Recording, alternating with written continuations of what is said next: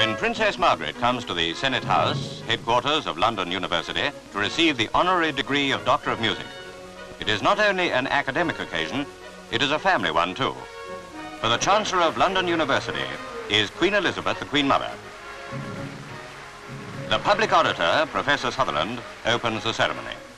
I request you, Chancellor, by the authority of the Senate, to admit Her Royal Highness, the Princess Margaret, to the degree of Doctor of Music honoris causa.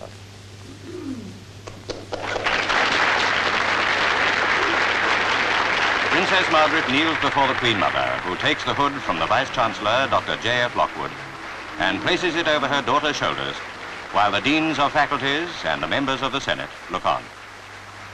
By the authority of the Senate, I confer upon you the degree of Doctor of Music, honoris causa. Princess Margaret is a genuine lover of music and privately a skilled performer, her taste ranging from Mozart to Calypso.